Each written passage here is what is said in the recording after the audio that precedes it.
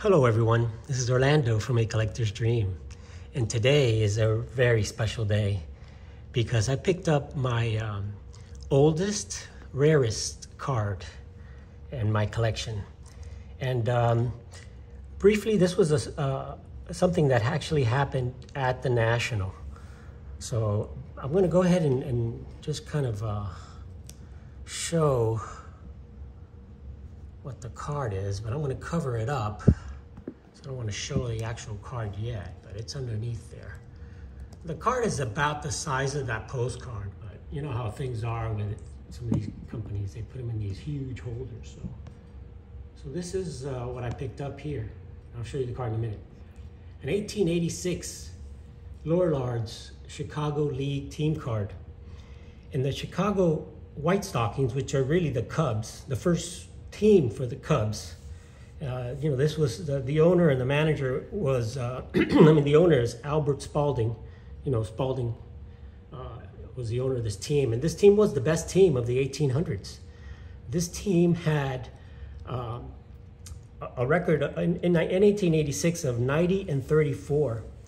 And they came again in first place. And 5 out of the 7 years of this era, of 1886, before this, they were the American League, the National League champions.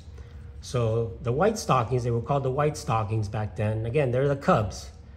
They were the National League champions. They played at the West Side Park, and Spalding was the owner, and Cap Anson was the player manager of that team. And that team was one of the best teams ever, again, in that entire era, with some big name Hall of Famers. So let me kind of share the card. This is the card. I'm covering it up. You've seen this before. That's my, it's another one of my team cards. So I wanted to share that team card before I share the team card that I just picked up. This is the team card of the Detroit Tigers. And this is the one that has, of course, right there, Ty Cobb with the spikes, holding his glove. Huey Jennings with the dog mascot. Sam Crawford back there with that mean look. And all of the other greats of this Detroit club. But the card that I picked up was this. The Chicago, the 1886 Lorillard Chicago League team card. And let's take a good look at this, and I'll slow roll this for you. But let's start taking a look at some of the players. I'll look at the big card first. Now, this is authentic because it's missing a piece. Of course, it's been trimmed. But how rare is this card? PSA has graded 1. There's 1 graded in PSA, and I think this is the only one graded in SGC. It's tough to check the SGC pop, but this is the only one I saw. Total for the Lorillard team cards graded are 4, and most of those are the Detroit team. But this is the best one, basically, because it's got the best team of that era, the Chicago team, and it's got these incredible Hall of Famers. But I'm going to read to you a little bit about this, the Lorillard. These were from 1886, and I'll share why. These were produced before the old Judge cards of 1886, because this was actually a schedule that was done early in 1886 for each team.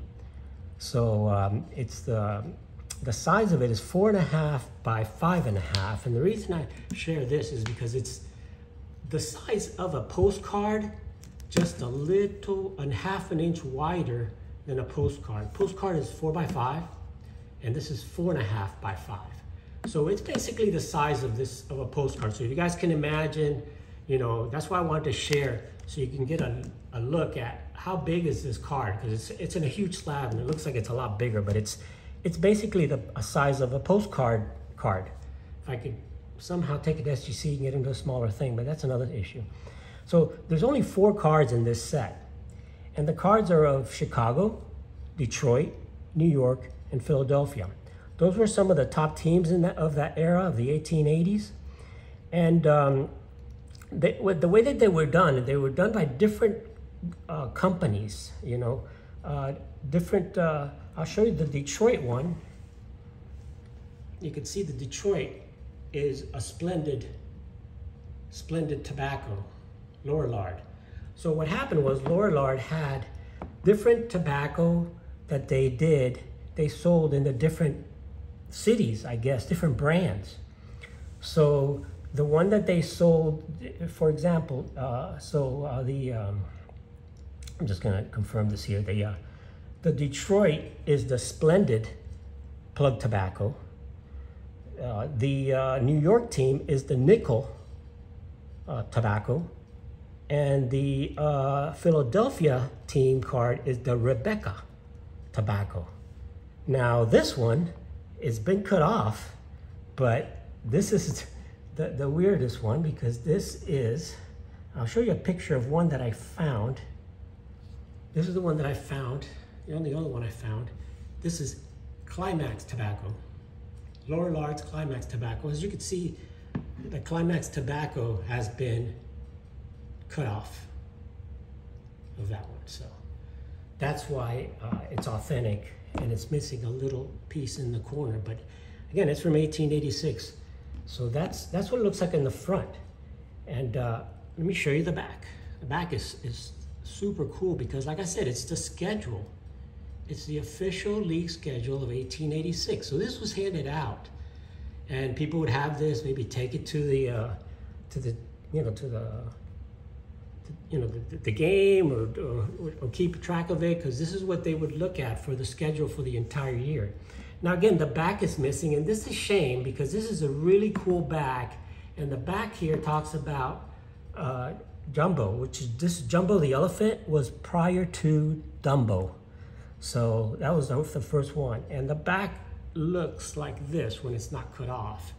It says, use Climax, Lorillard Climax plug, the real Jumbo is still alive. And you see the little baby one says imitation. So mine, unfortunately, part of it is cut off. But I wanted to show you what it looks like, a picture of what it looked like before it's cut off. But again, this is such a rare piece that, again, there's only a couple. From what I could find, there's only 2 that are graded. So this is the actual schedule. So if you look at the back, and this is again the 1886 schedule of the Chicago White Stockings.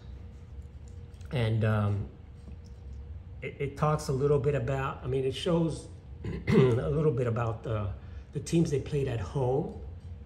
You see the teams, these were again the National League teams that they played against. And this is the ones when they played abroad, where they had to play away. Now, they were an incredible team, and the White Stockings in this year, they went 90-34 with a 726 winning percentage. I mean, an incredible winning percentage, a 726. And their home record, you can see their home, they played a total of 62 games at home. They lost 10. They only lost 10 games at home for the entire season. Their road record wasn't as good. They were 38-24. But again, they were just an incredible team back in the day, and they were the best team of the 1800s. So I'll give you a good look at the whole card here. So you see their schedule. They started in June with Kansas City, and they shows when they played Kansas City, the times they played Kansas City here, and over here again. So you can see that. St. Louis and Washington and Boston, then abroad. And then the bottom is the Jumbo, the elephant that was cut off there. But you can see Lorillard's Climax plug, use Climax plug tobacco. And like I said in the bottom, it says this little guy here says imitation right on there. And it says the Jumbo is still alive because they're the big boy, Lorillard. So that's the back of the card. Let me show you a little bit more about the front. So again, just one of these, to me, it's another one of these museum pieces, you know, kind of almost one of a kind, that you just don't see this. And the way that I got this was, you know, it's funny, you know, you see people, and, you know, this is just somebody that I met at the National and introduced himself and stuff and to me, and you know, we were just talking, and we were actually at the Love of the Game booth. He was going to put these up for auction, and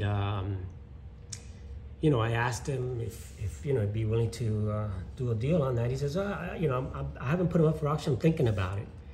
And then, you know, I got his information and stuff, and I, you know, hope to follow back. But the problem was that I had already spent my entire budget, you know, pretty much, because this was kind of late in the thing, and I ended up meeting up with him again at a card show late. It was actually after Ash's dinner. Ryan and I went to the card show, to one of these, another card show. And I ran into him there with Al Jergala, which has one of the top Cuban collections and soccer collections. And we started talking again, and I looked at the card again, and basically at that time I said I'd want to buy it off him, but I didn't have the money. And eventually he said he would hold off. He would wait and give me a chance to get the money together. So that's what I did, and I sent him the PayPal to him the other day, and we did the deal. So over a month after the National, this is a national deal. So who's on this card? Well, you know, you've got Cap Anson. I mean, Cap Anson, the best player of the 19th century. Just you know, people can say whatever they say about him, but you know, on the field and as a player and manager, he did a lot of stuff. I mean, because of Kelly, who's right above here, and McCormick, but mainly because of Kelly, he invented spring training. And again, Cap Anson was the first guy to have over 3,000 hits. You know, his average for 1886 was 371. He was a player manager at that time, and he did it all. I mean, he even pitched one game. And the real star that people came out to see was King Kelly.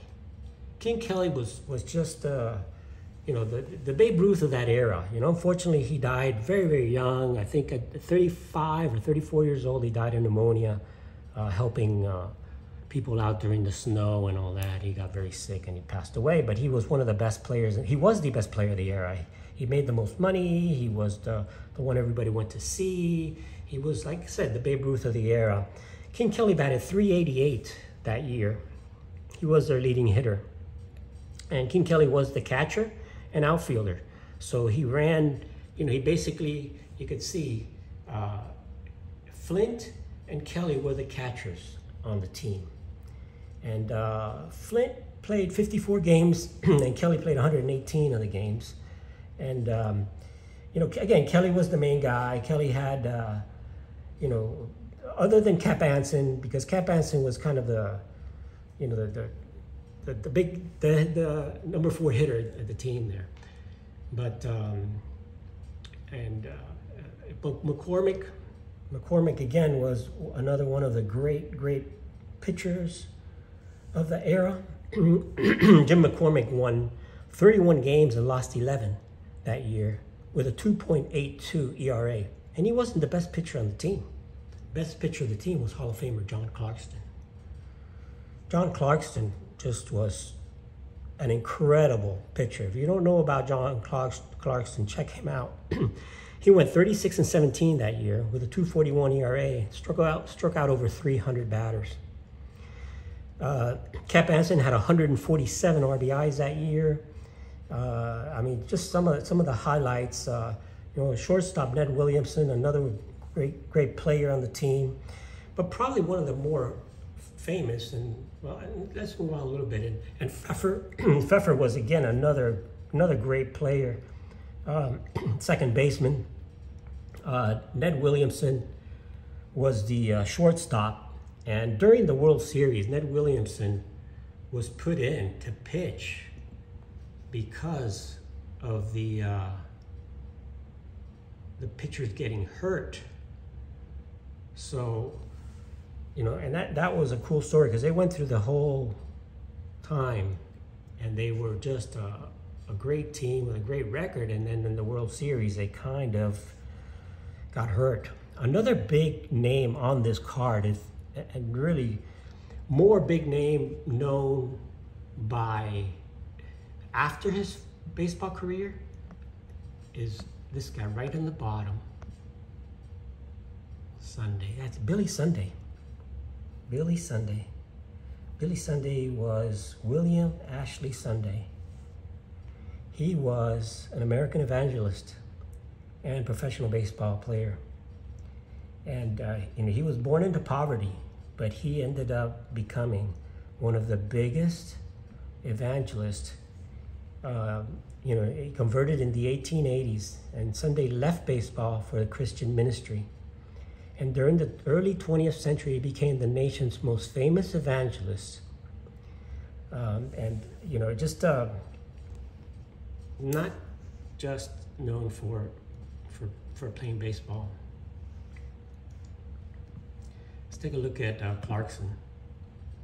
I mean, Clarkson, again, another incredible player here. I know this is a long video, but this is just a card that I really was been looking for forever, and I never been able to find it because this kind of fits in perfectly with my Anson and Kelly collection, because I've got 2 Kelly playing day cards and 2 Anson playing day cards, and this kind of goes right into that. But Clarkson, just, you know, he won 328 and lost 178, 328 and 178.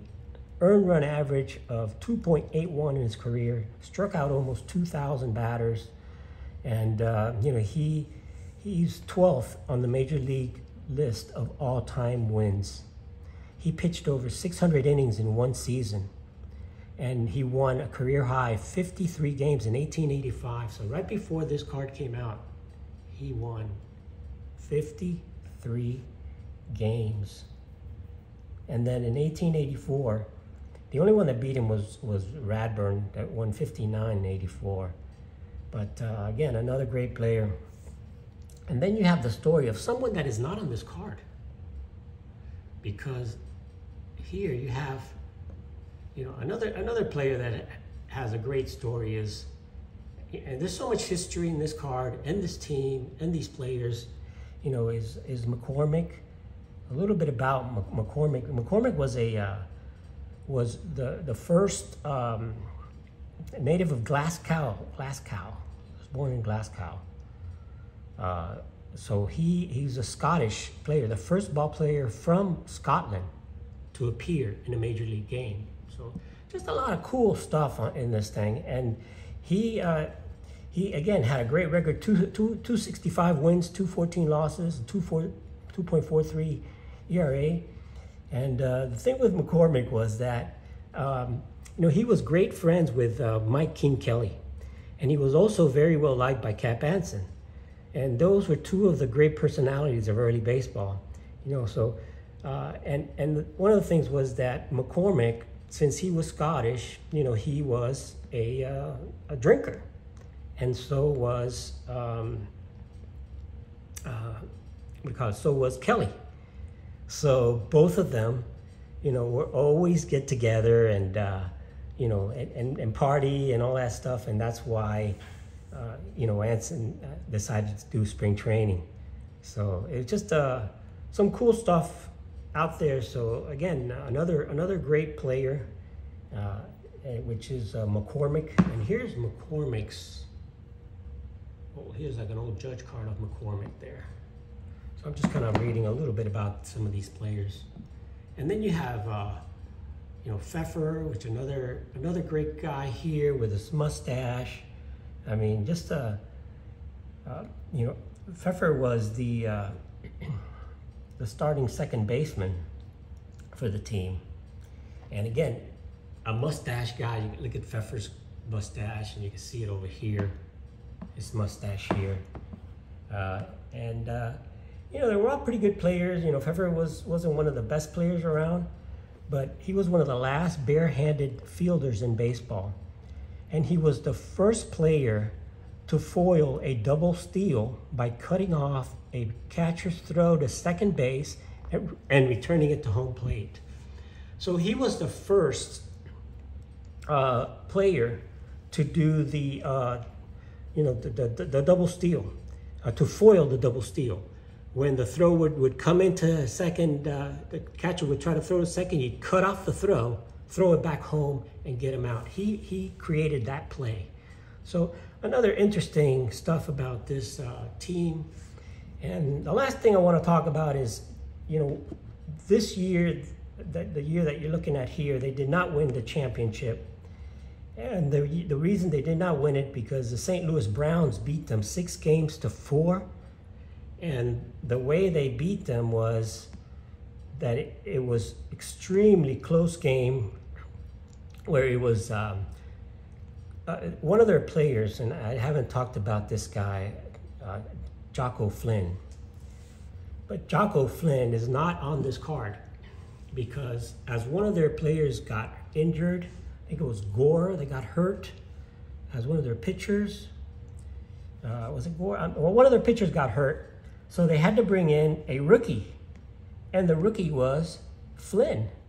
Now, Flynn isn't on this card because he was brought in right at the end, and he had his first year with the White Sox, with the Cubs, or Chicago, in 1886, and he went 23-6 his first year. The first victory, and it was Flynn's 23 victories were the most ever logged by a pitcher who only pitched a single season in the major leagues. And what happened to him? He got hurt during the World Series. Before the World Series, he got hurt, so it prevented him from appearing in the World Series. So here they go, the White Sox, 23-game winner, could not pitch. So McCormick, their star, had to pitch. And McCormick basically pitched 4 out of the 5 games. 4 out of the 5 games. He ended up 2-2. He was, you know, and then at the end, they had to put Ned Williamson, the shortstop, to pitch because they just didn't have anybody else. McCormick pitched, but he also got hurt during the series. So McCormick couldn't pitch anymore in the series. And it ended up that it was basically the pitching of Clarkson, Ned Williamson, and a little bit of McCormick. So they ended up losing at the end 4-2 to the Browns in a 10th inning. On a 4-3 game at the end. But great, interesting stuff. I know this is a long video, but this is my oldest, rarest card. Like I said, PSA has graded 1, and SGC, this is the only one I could find that's graded on SGC. So there may be some ungraded out there, but I wanted to share that with you. It's the official league schedule and the team card of the Chicago White Stockings, the best team from that era, with a bunch of Hall of Famers in here and a bunch of great players. So we'll give you one more look at that card. There's Flint, the catcher, Kelly, the catcher, McCormick, Clarkson, pitchers, Anson. You see there, it says it on here, you can see Flint C as catcher, Kelly C, Clarkston P, pitcher, Anson was first baseman, McCormick the pitcher, You had Pfeffer, who was a second baseman, who invented that cutoff play. You have Ned Williamson, who was their shortstop, third base, but he also played shortstop. And you have Dalrymple. I didn't even talk about Dalrymple, another one of the great players back in that era. And Burns, who was mainly the shortstop, second base. They kind of switched off, but Burns was mainly the shortstop. And you have Gore, which was the other center fielder. So, yeah, Gore was the other center fielder, not another pitcher. And then you have the right fielder, which was Billy Sunday, the preacher. So, funny thing, you had the preacher, you had Kelly, who was a party guy, drinker, along with McCormick. And then you had Anson, who was a straight dude, wouldn't drink, wouldn't smoke, wouldn't do anything. And then a bunch of other guys in there. So it was a great team. And you can see the card has, so people would kind of, if you didn't know how to play the ball, play baseball, you could see, you know, what that was the umpire. That was where the catcher stand. The batsman would bat on either side. You see the pitcher and all that, and the fielders. So it's pretty cool because it's got the field, and then it's got the team and where they are positioned. And then in the back, of course, you have the schedule from 1886. And you have Jumbo, which is really Dumbo. Lorillard, 1886, Chicago team. Thanks for watching, guys. Have an awesome, awesome day. And I'll catch you on the next one.